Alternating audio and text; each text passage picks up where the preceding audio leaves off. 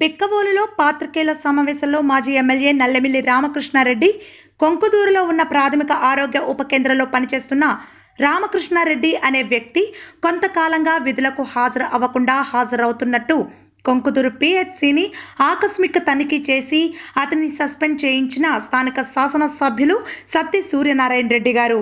ఆ వ్యక్తి నాకు ముడుపులు అందించినట్లు స్థానిక ఎమ్మెల్యే నాపై ఆరోపణలు చేశారని, ఆ వ్యక్తి నాతో మాట్లాడినట్టుగా కానీ, అతని కుటుంబ సభ్యులు నాకు ముడుపులు చెల్లించినట్లుగా కానీ మీరు చేసిన ఆరోపణలు నిరూపిస్తే నేను రాజకీయ సన్యాసం చేస్తానని, నిరూపించని ఎడల మీరు రాజకీయ సన్యాసం చేస్తారా అని సవాల్ చేశారు.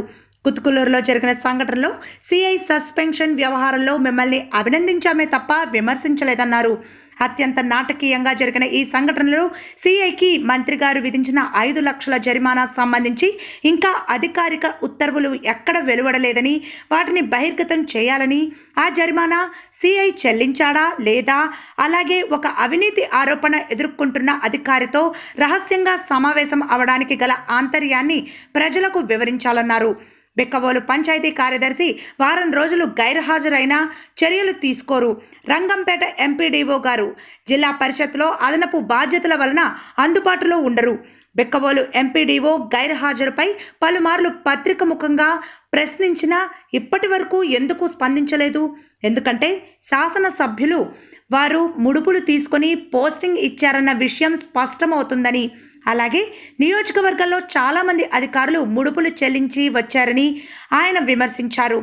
నల్లమిల్లి గ్రామంలో జగన్నాథ సాగర్ చెరువు విషయంలో జరిగిన అవినీతి, రంగంపేటలో భూసేకరణలో జరిగిన అవకతవకలు, దొడ్డిగుంట గ్రామంలో పెన్షన్ల విషయంలో జరిగిన అక్రమాలను ఆధారాలతో బయటపెట్టినందువలనే మీరు సహనాన్ని కోల్పోతున్నారని, ఒక వైద్యునిగా మీ మానసిక స్థితిపై వైద్యం చేయించుకోవాలని పత్రికాముఖంగా విజ్ఞప్తి చేసిన మాజీ ఎమ్మెల్యే నల్లమిల్లి రామకృష్ణారెడ్డి. ఈ సమావేశంలో గ్రామ శాఖ అధ్యక్షులు చిట్టిబాబు చౌదరి, కర్రి శ్రీను, మాజీ ఎంపీటీసీ త్రిమూర్తులు, మాజీ సర్పంచ్ సత్యనారాయణ, మార్కెట్ కమిటీ మాజీ డైరెక్టర్ రెడ్డి శ్రీను, కోడూరి శ్రీను, వెంకటేష్, అల్లు శ్రీను, గ్రామ నాయకులు పాల్గొన్నారు. ఆవిడకి గుర్తొచ్చినప్పుడు ఆఫీస్కి రావడం, లేనప్పుడు బలభద్రపురంలో ఇంటి దగ్గర నుంచి విధులు నిర్వహించే పరిస్థితి ఏర్పడతా ఉంది. మరి దాని మీద మీరు ఎందుకు స్పందించరు? ఒక చిరుద్యోగి 25,000 జీతాన్ని నేను రికవర్ చేశానని చెప్తా ఉన్నాను. ఇప్పుడు గ్రూప్ 1 ఆఫీసర్, ఒక గ్రూప్ 1 ఆఫీసర్ విధులకు హాజరు కాకపోతే మండలం అంతా ఎంత తీవ్రమైన ఇబ్బందులు ఎదుర్కొంటా ఉన్నారో ప్రజలు మీకు తెలుసు. ప్రజలతో పాటు మీ కార్యకర్తలు కూడా ఇబ్బంది పడతా ఉన్నారు. మీ కార్యకర్తలు కూడా మీ దృష్టికి తీసుకొస్తా ఉన్నారు. ఎంపీడీఓ పరిస్థితి ఈ విధంగా ఉందని. ఏప్రిల్ 8వ తారీఖున జర్నలిస్ట్ నిఘా అనే పేపర్లో కూడా ఎంపీడీఓ వ్యవహార శైలిపైన ఒక ఆర్టికల్ వచ్చింది. అంటే దాదాపు 3 రోజులు గడిచింది, 4 రోజులు గడిచింది, 34 రోజులు గడిచింది ఆర్టికల్ వచ్చి. ఆ ఆర్టికల్ వచ్చిన రోజునే మేము ఇక్కడ బిక్కవోలులోనే ప్రెస్ మీట్ పెట్టి ఎంపీడీఓ గారి వ్యవహార శైలిపై మాట్లాడడం జరిగింది. ఈ మధ్యకాలంలో మేము 4 సార్లు ఎంపీడీఓ కార్యాలయానికి వెళితే ఒక్కసారి మాత్రం ఆవిడ దర్శనం జరిగింది. మిగిలిన 3 సార్లు ఆవిడ గైర్హాజరు కావడం జరిగింది. అక్కడ కనీసం మిగిలిన అధికారులు కూడా లేకపోవడం, సిబ్బంది కూడా లేకపోయిన పరిస్థితి. మరి దీనిపైన మీరు ఎందుకు ఆకస్మిక తనిఖీ చేయటం లేదు? ఎంపీడీఓ గారి పైన ఎందుకు చర్య తీసుకోవడం లేదు? అంటే ఎంపీడీఓ గారు ఇక్కడికి రావడం కోసం, బిక్కవోలు ఎంపీడీఓగా పోస్టింగ్ తీసుకోవడం కోసం మీకు ముడుపులు చెల్లించారు కాబట్టి మీరు ఆవిడ పైన చర్య తీసుకోవడానికి వెనకాడుతున్నారనేది స్పష్టం. అదేవిధంగా రంగంపేట ఎంపీడీఓ కార్యాలయం, అక్కడ ఎంపీడీఓ గారు జడ్పీ కార్యాలయంలో విధులు నిర్వహిస్తూ ఉంటారు. ఇక్కడ ఆయనకు పోస్టింగ్, ఆయన ఎప్పుడు అందుబాటులో ఉండరు, కానీ మీరు మాట్లాడరు. ఆయనకి జడ్పీలో అదనపు బాధ్యతలు ఉన్నప్పుడు ఇక్కడ వేరే ఎంపీడీఓని పెట్టరు. ఇందువల్ల ఇవన్నీ మీకు ముడుపులు ఏవైతే ముట్టాయో వాటిపైన మీరు ఎక్కడ మాట్లాడరు. ఆ విషయాలు పక్కన పెట్టి మిగిలిన విషయాలు మాత్రమే మీరు దమ్ము, ధైర్యం, నీతి, నిజాయితీ లాంటి పెద్ద పెద్ద పదాలు ఉపయోగించి మాట్లాడుతూ ఉంటారు. అదేవిధంగా ఈ మధ్యకాలంలో దాదాపుగా వారం రోజులు బిక్కవోలు గ్రామ పంచాయతీ కార్యదర్శి సెలవు కూడా పెట్టకుండా విధులు గైర్హాజరు కావడం జరిగింది. అది స్వయాన ఎంపీడీఓ, అదేవిధంగా పంచాయతీ సెక్రటరీ ప్రెస్ ముందే ప్రెస్ అంతా లైవ్లో ఉండగా ఫోన్లో వాళ్ళు అడ్మిట్ కావడం జరిగింది. అటువంటి అధికారులపై చర్యలు ఉండవు. ఎందువల్ల? మీకు ముడుపులు అందుతాయి కాబట్టి. మీకు ముడుపులు అందని వ్యక్తులు మీ బంధువులతో ఏదైనా తగాదాలు, వ్యక్తిగత తగాదాలు, అది కూడా ప్రభుత్వానికి సంబంధించింది కాదు, సమాజానికి సంబంధించింది కాదు, వ్యక్తిగత తగాదాలు ఉంటే ఆ వ్యక్తిగత తగాదాల ఆసరాగా మీరు వాళ్ళపైన చర్యలు తీసుకోవడానికి వెళ్తారు. అదేవిధంగా ఇవాళ ఎక్సైసిఏ గురించి మీరు చాలా గొప్పగా చెప్తా ఉన్నారు. ఎక్సైసిఏని మీరు పట్టుకోవడాన్ని మేము అభినందించాం. అది మీకు అర్థం చేసుకోలేకపోతే దురదృష్టం. మీ మానసిక స్థితికి నేను చింతిస్తూ ఉన్నాను. మేము అభినందించి మిమ్మల్ని సూటిగా 2 ప్రశ్నలు అడిగాం. దాదాపుగా అది కూడా ప్రశ్న అడిగి కూడా 20 రోజుల పైన అవుతూ ఉంది. మీరు అతను అవినీతిపరుడని, విధులకి ఏదైతే నిబంధనలు ఉన్నాయో ఆ నిబంధనలకి విరుద్ధంగా విధులు నిర్వర్తిస్తున్నాడని మీరు అతను సస్పెండ్ చేయించారు. 5 లక్షలు ఫైన్ వేయించారని స్పాట్లో మీరు మీడియాకి చెప్పారు. ఆ 5 లక్షల గురించి మరలా ఆ రోజు నుంచి మార్చి 29వ తారీఖు నుంచి ఈ రోజు వరకు ఎందుకు మాట్లాడటం లేదు? అనపర్తి శాసనసభ్యులు సూర్యనారాయణ రెడ్డి గారు మాట్లాడే విధానం ఎలా ఉందంటే మోకాలికి బోడిగుండికి సంబంధం పెట్టి మాట్లాడుతూ ఉన్నారు. కొంకుదురు పిహెచ్సిలో ఎవరో రామకృష్ణారెడ్డి అనే ఒక చిరుద్యోగి విధులకు హాజరు కావడం లేదని ఆయన ఆకస్మిక తనిఖీ చేసి దాన్ని పట్టుకొని ఉద్యోగం నుంచి సస్పెండ్ చేయించిన దాన్ని నాకు అన్వయించి నేను ఆ వ్యక్తి దగ్గర ఏదో ముడుపులు తీసుకొని గత 5 సంవత్సరాలుగా అతన్ని ఈ విధంగా అలౌ చేసినట్టుగా ఆరోపణలు చేయడం జరుగుతూ ఉంది. సూర్యనారాయణ రెడ్డి గారికి ఒకటే సవాల్ చేస్తూ ఉన్నా, ఆ వ్యక్తి ఎప్పుడైనా నన్ను కలిసినట్టు కానీ, ఆ వ్యక్తి నాతో మాట్లాడినట్టు కానీ, లేదా అతని సంబంధికులు నాకు ఏదైనా ముడుపులు చెల్లించినట్టు కానీ ఆ విషయాన్ని మీరు నిరూపించగలిగితే నేను రాజకీయ సన్యాసం చేయడానికి సిద్ధంగా ఉన్నాను. నిరూపించలేకపోతే మీరు రాజకీయ సన్యాసం చేయడానికి సిద్ధంగా ఉన్నారా అని మిమ్మల్ని సూటిగా ప్రశ్నిస్తా ఉన్నాను. ఇవాళ అక్కడ గ్రామంలో మా బంధువులు ఉన్నారని, మా అత్తగారు కూడా ఒక గ్రామం అని మీరు నోటికి ఏం మాట్లాడారో తెలియని పరిస్థితుల్లో మాట్లాడారు. మీ గ్రామం, మీకు ఆ గ్రామంలో బంధువులు లేరా? పక్క గ్రామంలో మీ బంధువులు లేరా? వారందరికీ సమస్య అతనితో వచ్చింది కాబట్టి ఇవాళ మీరు ఆ సమస్యని మాట్లాడి అతని మీద కక్ష తీర్చుకోవడం జరిగింది. ఆ రామకృష్ణారెడ్డి అనే ఉద్యోగి ఎప్పుడూ అతను అక్కడ పనిచేస్తున్న విషయం కానీ, అతను ఉద్యోగం చేస్తున్న విషయం కానీ మా ఎవరికీ తెలియదు. అతని తండ్రి ఉత్కూరు గ్రామానికి చెందిన చిన్నారెడ్డి గారు తెలుగుదేశం పార్టీలో క్రియాశీలకంగా వ్యవహరించడం 1983 నుంచి కూడా ఉంది. అటువంటి పరిస్థితుల్లో మీరు ఈ ఉద్యోగి విధులకు గైర్హాజరు కావడంలో నాకు ముడుపులు ఇచ్చారని మీరు మాట్లాడడం అనేది చాలా హేయం, దుర్మార్గం. మరి ఈ సందర్భంగా మిమ్మల్ని కొన్ని ప్రశ్నలు అడగదలుచుకున్నా. ఇక్కడ బెక్కవోలు ఎంపీడీఓ కార్యాలయంలో బెక్కవోలు ఎంపీడీఓ సంవత్సర కాలంగా ఇక్కడ విధులకు ఎప్పుడూ హాజరు కాదు. ఆవిడకి గుర్తొచ్చినప్పుడు ఆఫీస్కి రావడం, లేనప్పుడు బలభద్రపురంలో ఇంటి దగ్గర నుంచి విధులు నిర్వహించే పరిస్థితి ఏర్పడతా ఉంది. మరి దాని మీద మీరు ఎందుకు స్పందించరు? ఒక చిరుద్యోగి 25,000 జీతాన్ని నేను రికవర్ చేశానని చెప్తా ఉన్నాను. ఇప్పుడు గ్రూప్ 1 ఆఫీసర్, ఒక గ్రూప్ 1 ఆఫీసర్ విధులకు హాజరు కాకపోతే మండలం అంతా ఎంత తీవ్రమైన ఇబ్బందులు ఎదుర్కొంటా ఉన్నారో ప్రజలు మీకు తెలుసు. ప్రజలతో పాటు మీ కార్యకర్తలు కూడా ఇబ్బంది పడతా ఉన్నారు. మీ కార్యకర్తలు కూడా మీ దృష్టికి తీసుకొస్తా ఉన్నారు ఎంపీడీఓ పరిస్థితి ఈ విధంగా ఉందని. ఏప్రిల్ 8వ తారీఖున జర్నలిస్ట్ నిఘా అనే పేపర్లో కూడా ఎంపీడీఓ వ్యవహార శైలిపై ఒక ఆర్టికల్ వచ్చింది. అంటే దాదాపుగా నెల పైన 3 రోజులు గడిచింది, 4 రోజులు గడిచింది, 34 రోజులు గడిచింది ఆర్టికల్ వచ్చి. ఆ ఆర్టికల్ వచ్చిన రోజునే మేము ఇక్కడ బెక్కవోలులోనే ప్రెస్ మీట్ పెట్టి ఎంపీడీఓ గారి వ్యవహార శైలిపై మాట్లాడడం జరిగింది. ఈ మధ్యకాలంలో మేము 4 సార్లు ఎంపీడీఓ కార్యాలయానికి వెళితే ఒక్కసారి మాత్రం ఆవిడ దర్శనం జరిగింది. మిగిలిన 3 సార్లు ఆవిడ గైర్హాజరు కావడం జరిగింది. అక్కడ కనీసం మిగిలిన అధికారులు కూడా లేకపోవడం, సిబ్బంది కూడా లేకపోయిన పరిస్థితి. మరి దీనిపైన మీరు ఎందుకు ఆకస్మిక తనిఖీలు చేయటం లేదు?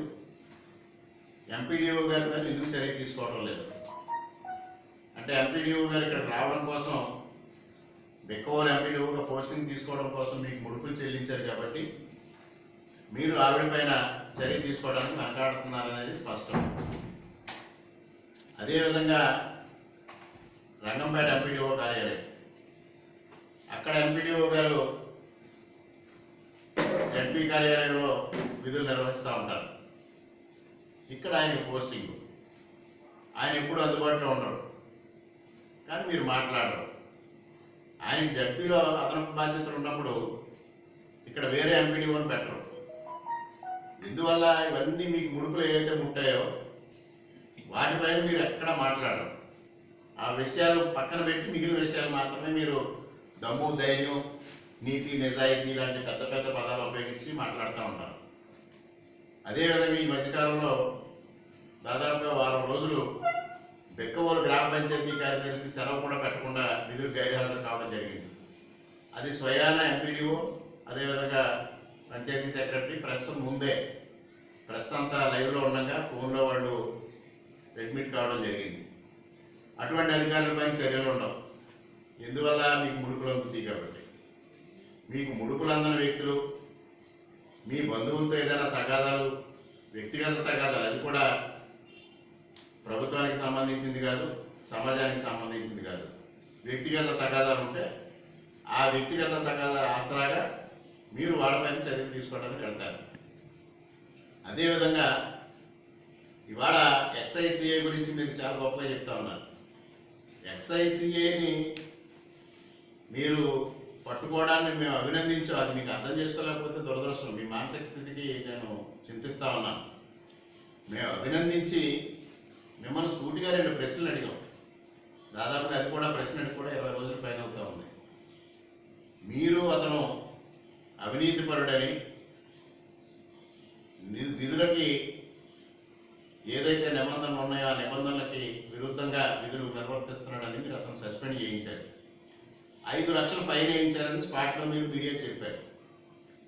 ఆ 5 లక్షల గురించి మరలా ఆ రోజు నుంచి మార్చి 29వ తారీఖు నుంచి ఈ రోజు వరకు ఎందుకు మాట్లాడటం లేదు? అసలే దానికి సంబంధించిన అధికారిక ఉత్తర్వులు మీరు బయట పెట్టండి. ఆ డబ్బు అతను జమ చేశాడా లేదా ప్రభుత్వానికి? సరే, ఆ విధంగా అతను అవినీతిపరుడని మీరు సస్పెండ్ చేయించారు. సస్పెండ్ చేయించిన తర్వాత అతనితో మీరు ఎందుకు సమావేశం అయ్యారు? మళ్ళా అతనితో మీరు సమావేశం కావాల్సిన అవసరం ఏమొచ్చింది? మీరు దానికి ఎదమెత్తగా సమాధానం చెప్పకుండా ఎంతోమంది వస్తుంటారు, నన్ను కలుస్తుంటారు, వెళ్తుంటారు అని చెప్తున్నారు. ఎందుకు కలవాలి? మీకు అవసరం ఏంటి? మీ ఇంట్లో అందరినీ పార్టీ కార్యాలయంలో కలిసే మీరు అతన్ని ప్రత్యేకంగా మీ సమీప బంధువుల ద్వారా ఆసుపత్రికి పిలిపించుకుని మాట్లాడాల్సిన అవసరం ఏమొచ్చింది? ఏం ఒప్పందం కుదుర్చుకున్నారు మీ ఇద్దరు? ఎందువల్ల ఈ 5 లక్షలు మూలం పడిపోయింది? ఫైనాన్స్ 5 లక్షలు మూలం పడిపోయింది. తర్వాత అతని పైన మీరేం మాట్లాడడం పద్ధతి ఎందుకు వచ్చింది? దీనిపైన స్పష్టంగా సమాధానం ఇవ్వమని 20 రోజుల నుంచి అడుగుతూ ఉంటే ఇవాళ ఏదో మొక్కుబడి సమాధానం ఇచ్చి నేను అద్భుతం సాధించాను, నేను నీతి నిజాయితీకి మారిపోయారని పదే మీరు చెప్పుకోవడం సిగ్గు. ప్రజలు చెప్పుకోవాలి. ప్రజలు చెప్పుకుంటూ ఉన్నారు ఇవాళ మీ గురించి. మీరు చేస్తున్న కార్యక్రమాలు బహిర్గతం అవుతూ ఉన్నాయి. ఇవాళ ఎక్స్ఐసిఏ విషయంలో అంత యాగం చేసి, అంత సీన్ సృష్టించి, అంత నాటకీయ పరిణామాలు సృష్టించి మళ్ళా ఇవాళ అతనితో సమావేశం కావాల్సిన పరిస్థితి ఎందుకు వచ్చిందో మీరు తేటతెల్లం చెయ్యాలి. మీరు సీసీ కెమెరాలోనే మా ఇంట్లో ఉన్నారు. మన ఇంట్లో ఉన్న సీసీ కెమెరాలు మనం ఏ టైంలోనే ఆపుకోవచ్చు. అది జగమెరిగిన సత్యం. ఆ సీసీ కెమెరాను ఆపుకుని మనం సమావేశం అవుతాం. తర్వాత మళ్ళీ సీసీ కెమెరాలు ఆన్ చేసుకుంటాం. ఎందుకు వచ్చిన సమాధానాలు ఇవన్నీ చెప్పడం? ఎందువల్ల మళ్ళీ అటువంటి వ్యక్తితో మీరు సమావేశం అయ్యారు? మీరు మానసిక స్థితి గురించి పదే మాట్లాడుతున్నారు. గతంలో కూడా చెప్పాను మీకు. మీరు ఎక్స్ఐసిఏ సస్పెండ్ అయిన పరిస్థితుల్లో సస్పెండ్ చేయించడానికి మీరు నాటకం క్రియేట్ చేసిన సందర్భంలో మీరు డిప్యూటీ కమిషనర్ ఆఫ్ ఎక్సైజ్తో మాట్లాడిన, ఫోన్లో మాట్లాడిన మాటలు విన్న ప్రతి ఒక్కరూ కూడా మీ మానసిక స్థితిపైన సందేహం వ్యక్తం చేస్తూ ఉన్నారు. చివరికి మీ చుట్టూ ఉన్న మీ అధికారులు కూడా, ఆ రోజు సీన్లో ఉన్న అధికారులు అందరూ కూడా మీ మానసిక స్థితిపైన సందేహాలు వ్యక్తం చేస్తూ ఉన్నారు. మీ దగ్గర చెప్పరు, బయట చెప్తా ఉన్నారు. అందువల్ల మీరు స్వయాన డాక్టర్ కాబట్టి మీ మానసిక స్థితి మీద మీరు సెల్ఫ్ అసెస్మెంట్ చేసుకోండి. మీరు అసహనంతో మాట్లాడుతూ ఉన్నారు. ఎప్పుడు మాట్లాడినా, ఏ ప్రెస్ మీట్ మాట్లాడినా, ఏది మాట్లాడినా ఆ అసహనం ఎందుకు వస్తూ ఉంది? మీ ఆదాయం పోతుంది కాబట్టి. ఇవాళ మీకు రంగంపేట మండలంలో నల్లమిల్లి గ్రామంలో చెరువు సమస్య ఉంది, జగన్నాథ సాగర్. 3 నెలల నుంచి దాని మీద సూటిగా మీరు స్పందించరు. దానిపైన 80 లక్షల రూపాయల ఆదాయం మీకు పోయింది కాబట్టి మీకు అసహనం. అదేవిధంగా రంగంపేటలో అడుసుమిల్లి సీతాయమ్మ అనే ల్యాండ్ సీలింగ్ భూమిని గవర్నమెంట్ భూమిగా ఉన్న దాన్ని ప్రైవేట్ భూమిగా చూపించి భూసేకరణ చేసేయాలి. ఆ యజమానికి 20 లక్షలు ఇప్పించి ఎకరానికి 9 లక్షలు చొప్పున 45 లక్షల రూపాయలు మీరు కైంకర్యం చేయాలని మీరు వేసుకున్న ప్లాను మా జోక్యం వల్ల చెడిపోయింది. అక్కడ ఒక 50 లక్షల రూపాయలు నష్టపోయారు. అదేవిధంగా ఇవాళ పేకాట క్లబ్లు మీ కార్యకర్తలే చెడగొట్టడం వల్ల మీకు ఆదాయం పోతా ఉంది. ఈ అన్నిటితో మీరు అసహనానికి గురైపోతూ ఉన్నారు. గురైపోయి ఏం మాట్లాడుతున్నారో తెలియని పరిస్థితిలో మాట్లాడుతూ ఉన్నారు. మీరు ఎన్నికలు అయిన దగ్గర నుంచి ఇవాళ వరకు మీ కార్యకర్తలందరి దగ్గర ఎవరి దగ్గర అయినా మీరు మాట్లాడేది నేను చాలా ఎక్కువ ఖర్చు పెట్టేశాను, మీకు ఇష్టమైంది మీరు ఖర్చు పెట్టుకున్నారు, ఎక్కువ ఖర్చు పెట్టేసాను అని మాట్లాడడం వల్ల ఆంతర్యం ఏంటి? ఆ ఖర్చు అంతా భర్తీ చేయండి అని మీ కార్యకర్తలను ఆదేశించడం.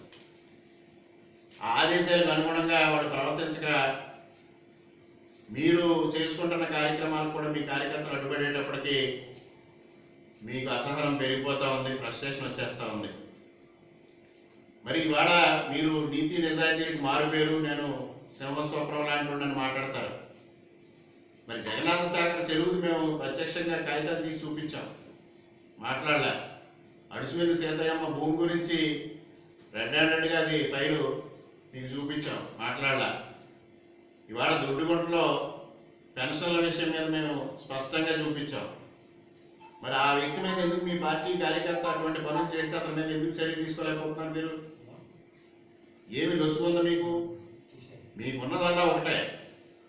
మీ కార్యక్రమాలకు మీరు కోట్ల రూపాయల్లో అవినీతి చేస్తూ ఉంటే మీ కార్యకర్తను వదిలేసి మీ కార్యకర్తలు కొద్ది మొత్తంలో చేసుకుంటే మన పనికి అడ్డురాలనే ఉద్దేశంతో మీరు ఇవన్నీ అలౌ చేస్తూ ఉన్నారు. మీరు ప్రతి గ్రామంలోని మీ కార్యకర్తలు ప్రతిరోజు 50 మందికి ఉపాధి హామీ పథకంలో మసాలు వేసుకుంటూ ఉన్నారు. మీరు దానిపైన మాట్లాడరు. ఇన్ని జరుగుతూ ఉంటే ఒక్క విషయాన్ని మోకాలకి బోడిగుండికి ముడిపెట్టినట్టుగా ముడిపెట్టి కొంకుదురు విషయాన్ని నాకు ఆపాదించి మాట్లాడడం సరైన విధానం కాదు. ఆ వ్యక్తికి నాకు ఏదైనా సంబంధ బాంధవ్యాలు ఉన్నట్టుగానే అతను నాకు ముడిపిలించినట్టు కానీ మీరు నిరూపించగలిగితే నేను రాజకీయ సన్యాసం చేస్తాను, లేని పక్షంలో మీరు చేస్తారా అని సందర్భంగా సవాల్ విసురుతూ మీ మానసిక స్థితికి ముందుగా మీరు వైద్యం చేయించుకోండి. మీరు ఎందుకంటే మీకు ఈజీ, మేమంటే ఎవరో వైద్యుడిని సంప్రదించాలని చేయించుకోవాలి. మీరు స్వతహాగా వైద్యులు కాబట్టి మీరు అత్యంత రహస్యంగా కూడా వైద్యం చేయించుకోవచ్చు. మీ అసహనానికి మిగిలిన విషయాలకి కూడా మీరు సరైన చికిత్స తీయించుకుంటే చాలా మంచిది. ఈ దుర్మార్గమైన ఆలోచనలు మానేయండి. ప్రజలు మ్యాండేట్ ఇచ్చిన తర్వాత ప్రజల అభివృద్ధి కోసం ఈ సంవత్సర కాలంలో మీరు కష్టపడింది లేదు. మీ ఆర్థిక అభివృద్ధి కోసం మీరు ఏదైతే ఎన్నికల్లో ఖర్చు పెట్టారో దానికి మరి 2 సంపాదించాలనే దృష్టితోనే మీరు ప్రవర్తిస్తూ ఉన్నారు.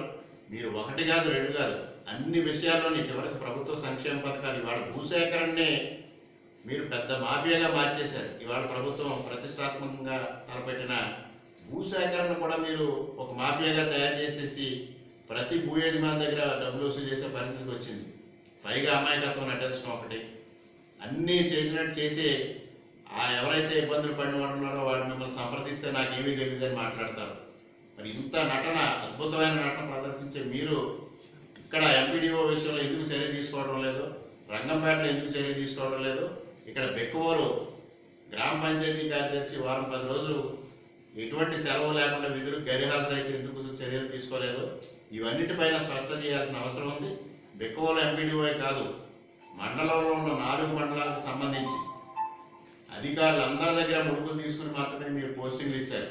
అందుకే అధికారులు విచ్చలవిడిగా అవినీతి చేస్తున్నా మీరు ఎక్కడా నోరు మెదపలేని పరిస్థితి ఏర్పడింది. ఎందుకంటే నోరు మెదిపితే మీ బండారం వాళ్ళు బయటపడతారు కాబట్టి మీరు వారిని ట్రాన్స్ఫర్ చేయించలేరు, వారిపై చర్యలు తీసుకోలేరు. ఇవాళ దురదృష్టకరమైన పరిణామం ఏంటంటే రెవెన్యూ శాఖలో అత్యంత అవినీతి జరుగుతూ ఉంది. దానిపైన ఏసీబీ ఎంక్వైరీ చేయండి అని సాక్షాత్తు ముఖ్యమంత్రి గారు ఏసీబీ అధికారులను పురమాయిస్తే రాష్ట్రంలో 12 కార్యాలయాలపైన, మండల కార్యాలయాలపైన, తహసీల్దార్ కార్యాలయాలపైన ఏసీబీ అధికారులు ఎంక్వైరీ చేయడం జరిగింది. దాంట్లో రాష్ట్రంలో 12 జరిగితే అందులో మన పెదపూడి ఒకటి. పెదపూడిలో విచ్చలవిడిగా అవినీతి జరుగుతుందని రోజు పేపర్లో వస్తూ ఉంది.